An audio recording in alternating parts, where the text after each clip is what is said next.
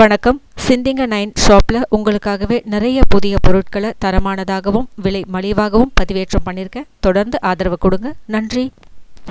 சிந்திங்க 9 சேனல் சொந்தங்கள் எல்லாருக்கும் அன்பான வணக்கங்கள். இன்றைக்கி நம்ம சேனல் ஆன்மீக தகவல் பகுதியில் மூக்கு குத்துறதை பற்றி பார்க்க போகிறோம். மூக்கு குத்துறதுனால என்ன பலன் அப்படின்னு பார்த்தீங்கன்னா, பெண்கள் ரொம்ப புத்திசாலித்தனமாக இருப்போம் மூக்கு குத்தினா. எப்படி அப்படின்னு பார்த்தோம்னா, நாம் ரெண்டு மூக்குலேயுமே, அதாவது மூக்கில் ரெண்டு பக்கத்துலேயுமே துளையிட்டு மூக்குத்தி அணிவதினால் நம்மளுடைய மூளை செயல்திறன் அதிகரிக்கும், மூளை நல்ல வேலை செய்யும் அப்படின்றது ஒரு முக்கியமான விஷயம். அது எப்படி அப்படின்றது இந்த பகுதியில் போக போக நாமளே தெரிஞ்சுப்போம். அதாவது பழங்காலத்துலலாம் பெண் குழந்தையோ ஆண் குழந்தையோ, குழந்தை பிறந்த உடனேயே பெண் குழந்தையாக இருந்தால் ரெண்டு மூக்கையும் குத்திடுவாங்க, ஆண் குழந்தையாக இருந்தால் ஒரு மூக்கை குத்துவாங்க. ஆண் குழந்தையாக இருந்தால் வலது பக்கத்தில் மூக்கை குத்தி விட்டுருவாங்க. இது ஏன் அப்படின்னு பார்த்தீங்கன்னா, அந்த குழந்தைகள் வளர வளர, ஆண் குழந்தையாக இருந்தாலும் சரி பெண் குழந்தையாக இருந்தாலும் சரி, அந்த குழந்தைகள் வளர வளர வளர பருவ வயதை அடையும் பொழுது அந்த பருவ வயதில் நம்மளுடைய கபாலத்தில் ஒரு வித வாயு அப்படின்றது ஃபார்ம் ஆகும். அந்த வாயு ஃபார்ம் ஆகிறத உடனே ரிலீஸ் பண்ணணும் அப்படின்றது ஒரு மருத்துவ விதிமுறை. அந்த வாயு நம்ம ரிலீஸ் ஆகலை அப்படின்னா நம்மளுடைய மூளையின் செயல்திறன் குறையும், சிந்திக்கின்ற திறன் குறையும், நாம் ரொம்ப மந்தமாக செயல்படுவோம் அப்படின்ற ஒரு காரணம் அந்த வாயுவை வெளியேற்றுறதுக்காக இந்த மாதிரி மூக்கில் துளை போடும் ஒரு வழக்கம் இருந்தது. அந்த துளையின் மூலம் அந்த கபாலத்தில் இருக்கிற அந்த வாயு அப்படின்றது ரிலீஸ் ஆகிடும். அப்போ நம்மளுடைய மூளை அப்படின்றது ரொம்ப தெளிவாக செயல்படும், ரொம்ப விரைவாக செயல்படும், ரொம்ப துல்லியமாக செயல்படும் அப்படின்றது தான் முக்கியமான ஒரு விஷயம். அது மட்டும் இல்லாமல் நம்ம மூளை பகுதியில் ஹிப்போதலமஸ் அப்படிங்கிற ஒரு பகுதி இருக்குது. அந்த பகுதியில் ஏகப்பட்ட நரம்புகளின் இணைப்புகள் இருக்குது. அந்த நரம்புகள் அத்தனையும் தூண்டப்படணும், அந்த நரம்புகள் அத்தனையும் துல்லியமாக செயல்படணும் அப்படின்னா நம்மளுடைய மூக்கில் இருந்து போகிற அந்த நரம்பு அப்படின்றது ரொம்ப கரெக்டாக செயல்படணும். அந்த மூக்கில் இருக்கிற நரம்பு எப்போ செயல்படும் அப்படின்னு கேட்டிங்கன்னா, நம்ம மூக்கில் துளையிடும்போது அந்த மூக்கில் இருக்கிற நரம்பு அப்படின்றது செயல்படும். அந்த செயல்பாடு நம்மளுடைய கபாலத்தில் அந்த வாயுவை வெளியேற்றும். அதே போல் அந்த ஹிப்போதலமஸ் அப்படிங்கிற அந்த நரம்புகள் அப்படின்றது தூண்டப்பட்டு மூளை ரொம்ப விரைவாகவும் துல்லியமாகவும் ரொம்ப பக்குவமாகவும் செயல்படும். இது மட்டும் இல்லாமல் நம்மளுடைய அந்த மூளை பகுதியில் இருக்கிற நரம்புகளின் வேலையே அந்தந்த நேரத்தில் அந்தந்த உணர்ச்சிகளை வெளிப்படுத்தணும் அப்படிங்கிறது தான். நாம் மூக்கில் துளை போடுறதன் மூலமாக அந்த துளையின் மூலம் சுவாசிக்கின்ற காற்று அந்த குறிப்பிட்ட நரம்பில் பயணம் செஞ்சு அந்த மூளையை தூண்டும் பொழுது அந்த மூளையின் உள்ள நரம்புகளும் சரியான முறையில் தூண்டப்படுது.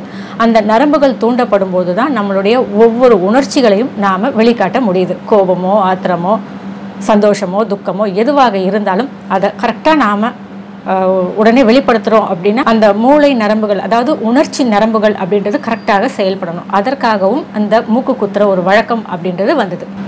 குறிப்பாக இந்த சிறு வயதில் மூக்கு குத்துறது அப்படின்றது ஒரு வழக்கமாக இருந்தாலும், ஒருவேளை சின்ன வயசில் மூக்கு குத்தலை அப்படின்னு வச்சுக்கோங்களேன், அந்த குழந்தை வளர்ந்து பருவ வயதை அடையும் பொழுது கண்டிப்பாக பெண் குழந்தையாக இருந்தால் அந்த பெண் பருவ வயதை அடையும் பொழுது கண்டிப்பாக மூக்கு குத்தியே தீரணும் அப்படின்ற ஒரு விஷயமும் இருந்தது. உங்களுக்கு சந்தேகம் வரலாம், சரி எப்படி பார்த்தாலும் ஒரு பக்கம் மூக்கை மட்டும் நம்ம குத்தலாமே, எதுக்கு ரெண்டு பக்கம் குத்தணும் அப்படின்னு நீங்கள் கேட்கலாம். ஆண்கள் மூக்குத்தி அணிய முடியாது.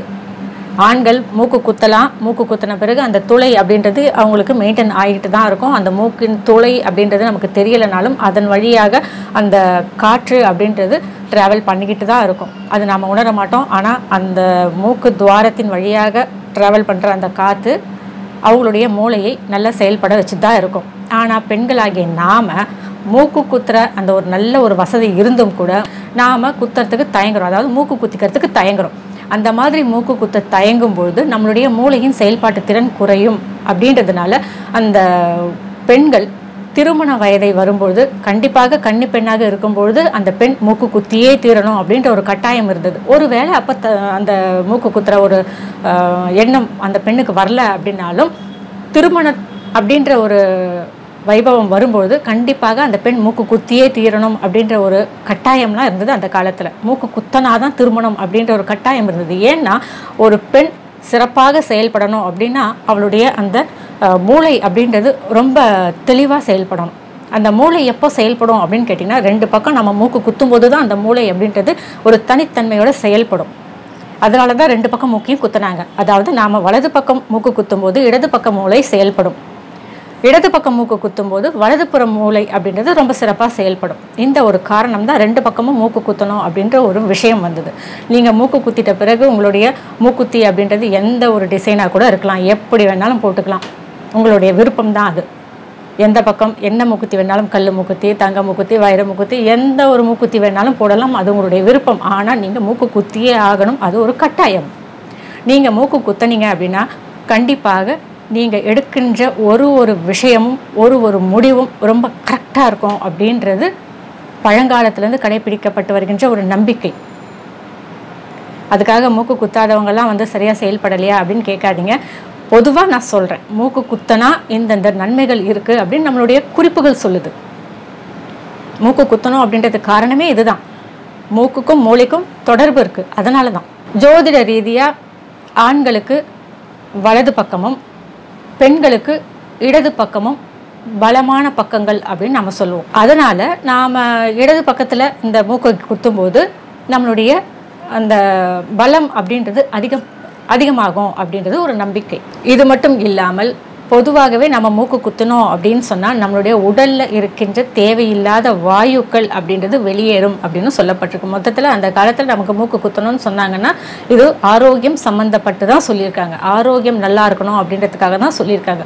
இது மட்டும் இல்லாமல் பொதுவாகவே பெண்களுக்கு மூக்குத்தி அப்படின்றது முக அழகை கூட்டும். மூக்குத்தி இல்லாமல் உங்கள் முகத்தை பாருங்கள், மூக்குத்தி அணிந்த பிறகு உங்கள் முகத்தை பாருங்கள், அது ஒரு கலை அப்படின்றது உங்களுக்கே தெரியும். மூக்கு குத்தின பிறகு அது ஒரு தெய்வீக கலை அப்படின்றது கிடைக்கும். கண்டிப்பாக நம்ம ஆலயங்கள் எல்லாம் கூட பார்க்குறோம் இல்லையா, சுவாமி அந்த விக்கிரகங்களுக்கு நல்ல 2 பக்கம் மூக்குத்தி, இந்த நட்டு அப்படின்னு சொல்லுவாங்க, அதெல்லாம் போடுவாங்க. இதெல்லாம் நாமளும் அணியணும் அப்படின்ற ஒரு ஐதீகம் இருந்தது. இப்போ அதெல்லாம் கொஞ்சம் கொஞ்சமாக மறைஞ்சு போச்சு. இப்போ ஒரு சைடு மூக்கு குத்துறதுக்கே நிறைய யோசிக்கிறாங்க. நிறைய பெண்கள் அந்த மூக்கு குத்தாமல் கூட இருக்கிறாங்க. நாங்கள் நல்லா தானே இருக்கோம் அப்படின்னு நீங்கள் கேட்கலாம். ஆனால் நீங்கள் மூக்கு குத்தி பாருங்கள், இன்னும் கூட ரொம்ப சிறப்பாக இருப்பீங்க. உங்களுடைய முகத்துக்கே ஒரு லக்ஷ்மி கடாட்சம் கிடைக்கும், ஒரு தெய்வீக கலை கிடைக்கும் உங்கள் முகத்துக்கு மூக்குத்தி நீங்கள் போட்டிங்கன்னா. முதல்ல ஒரு மூக்கு குத்தும் போதே, ரைட் சைடு மூக்கு குத்தும் போதே ரொம்ப ஆசைப்பட்டு குத்திட்டேன். நான் 8th படிக்கும்போது முதல்ல அந்த மூக்கு குத்தினேன், ரொம்ப விருப்பப்பட்டு, எனக்கு ரொம்ப பிடிச்சிருந்தது. அந்த மூக்குத்தியை நான் போட்டேன். அதற்கு பிறகு என்னுடைய குருஜியின் அட்வைஸ், 2வது மூக்கும் குத்தணும், இன்னொரு மூக்கும் குத்தணும் அப்படின்னு சொன்னாங்க. அதுக்கு தகுந்த மாதிரி நான் குத்திட்டேன். இப்போது ஒரு சைடு கோல்டு மூக்குத்தி போட்டிருக்கேன், இன்னொரு சைடு வைர மூக்குத்தி போட்டிருக்கேன். இதில் ஒரு சின்ன விஷயம் உங்களுக்கு ஷேர் பண்ண ஆசைப்பட்றேன். அதாவது நீங்கள் எந்த மூக்குத்தி போடலாம், தங்கம் போடலாமா, வெள்ளி போடலாமா அப்படின்னு நீங்கள் கேட்கலாம். வெள்ளி அப்படின்றத விட தங்கம் போடலாம், வைரம் போடலாம். வைரம் போடும்போது எல்லாருமே போடலாமா அப்படின்ற சந்தேகம் வரும். வைரத்துக்கு தோஷம் கிடையாது, அதனால் எல்லாருமே வைர மூக்குத்தி போடலாம். உங்களுக்கு ஒரு வேளை வைர மூக்குத்தி போடுறதுக்கு சங்கடமாக இருக்குது, ஏதாவது பிரச்சனை வருமோ அப்படின்னு பயமாக இருக்குது அப்படின்னா உங்களுடைய அந்த வைர மூக்குத்தியை பசும்பாலில் டிப் பண்ணி எடுத்துட்டு அதற்கு பிறகு நீங்கள் போட்டிங்க அப்படின்னா அந்த வைர மூக்குத்தி அப்படின்றது உங்களுக்கு ரொம்ப சகஜமான ஒரு விஷயமா மாறிடும். அந்த வைர மூக்குத்தியால் உங்களுக்கு எந்த ஒரு பாதிப்பும் வராது. பொதுவாகவே வைரத்துக்கு தோஷம் கிடையாது, அதனால் எந்த பாதிப்பும் வராது. யார் வேண்டுமானாலும் வைரம் அணியலாம். அதே போல் பழங்காலத்துலலாம் மூக்குத்தி அணியாத முகத்தை பார்க்கவே தயங்குவாங்க ஆண்கள். அதாவது தன் மனைவி மூக்குத்தி இல்லாத நிலையை எந்த ஆண்மகனும் பார்க்க மாட்டாங்க அப்படின்னு சொல்லுவாங்க. மூக்குத்தியோடு தான் இருக்கணும் பெண் அப்படின்னு சொல்லுவாங்க. அதே போல் ஆன்மீக ரீதியாகவும் நாம் பொதுவாகவே மூக்குத்தி இல்லாமல் இருக்கக்கூடாது அப்படின்ற ஒரு சாஸ்திரமும் இருக்குது. மூக்குத்தி மட்டும் கிடையாது, எந்த ஒரு பெண்ணாக இருந்தாலும் செவ்வாய்க்கிழமை, வெள்ளிக்கிழமை இந்த மாதிரி நாட்கள் எல்லாம் கம்மல், வளையல், மூக்குத்தி இதெல்லாம் கழட்டி வைக்கக்கூடாது அப்படின்ற மிகப்பெரிய சாஸ்திரமும் இருக்குது. சரிங்களா? எது எப்படி இருந்தாலும் மூக்குத்தி அப்படின்றது கண்டிப்பாக அணியணும். கண்டிப்பாக மேக்ஸிமம் 2 மூக்கும் குத்துறதுக்கு ட்ரை பண்ணுங்கள். அந்த 2 மூக்கும் குத்தும்போது எல்லாரும் கிண்டல் பண்ணுவாங்க, என்ன இந்த காலத்தில் போய் 2 மூக்கு குத்திருக்க அப்படின்னு சொல்லுவாங்க. நாம் நமக்காக வாழணுங்க, மற்றவங்களுக்காக வாழக்கூடாது. நமக்கு எது பிடிச்சிருக்கு, நமக்கு எது நல்லது அதுதான் நாம் பார்க்கணும். மற்றவங்களுக்காக நாம் வாழ ஆரம்பித்தோம்னா நாம் சாக்ரிஃபைஸ் பண்ணி தான் வாழணும். ஒரு சில விஷயங்களில் நாம் மற்றவங்களுக்காக வாழலாம், தப்பு கிடையாது. ஆனால் நம்மளுடைய ஹெல்த் அப்படின்னு பார்க்கும்போது, நம்மளுடைய ஆரோக்கியம், நம்மளுடைய பாசிட்டிவ் எனர்ஜி அப்படின்னு பார்க்கும்போது நமக்கு 2 பக்கம் மூக்கு குத்துறது தான் சிறப்பு அப்படின்னு சொன்னால் அதை நாம் செய்கிறதுல தவறே கிடையாது. அதனால் யாரெல்லாம் 2 மூக்குத்தி குத்திக்கணும் அப்படின்னு நினைக்கிறீங்களோ தைரியமாக சங்கடப்படாமல் குத்திடுங்க. ஐயோ அவங்க ஏதாவது சொல்லுவாங்க, இவங்க ஏதாவது சொல்லுவாங்க அப்படின்னு தயங்காதீங்க. பின்னாடி பேசுகிற உலகம் பேசிக்கிட்டு தான் இருக்கும். நாம தான் நமக்கு எது நல்லது, நம்ம குடும்பத்துக்கு எது நல்லது அப்படின்றது டிசைட் பண்ணணும். சரிங்களா?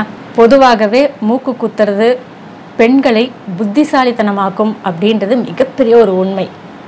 அதனால் எல்லா பெண்களும் ஒரு மூக்கு குத்துங்க, சந்தோஷப்படுவேன். முடிஞ்சால் 2 மூக்கும் குத்திட்டிங்கன்னா ரொம்ப சந்தோஷப்படுவேன். சரிங்களா? அதே போல் பெண் குழந்தைகளின் அம்மாலாம் இருக்கீங்க அப்படின்னா உங்களுடைய பெண் குழந்தைகளுக்கு மூக்கு குத்தணும் அப்படின்றத கட்டாயப்படுத்துங்க. அதாவது ஒரு சைடு மூக்காவது குத்தணும் அப்படின்றத கொஞ்சம் ஸ்ட்ரிக்டாக சொல்லுங்கள். மூக்கு குத்துறது அப்படின்றது அந்த குழந்தைகளின் ஆரோக்கியத்துக்காக தான். அது கண்ணுக்கு தெரியாத ஒரு ஆரோக்கியத்தை நம்மளுடைய வாழ்நாள் முழுக்க கொடுக்கும். அதை மறந்துடாதீங்க. சரிங்களா?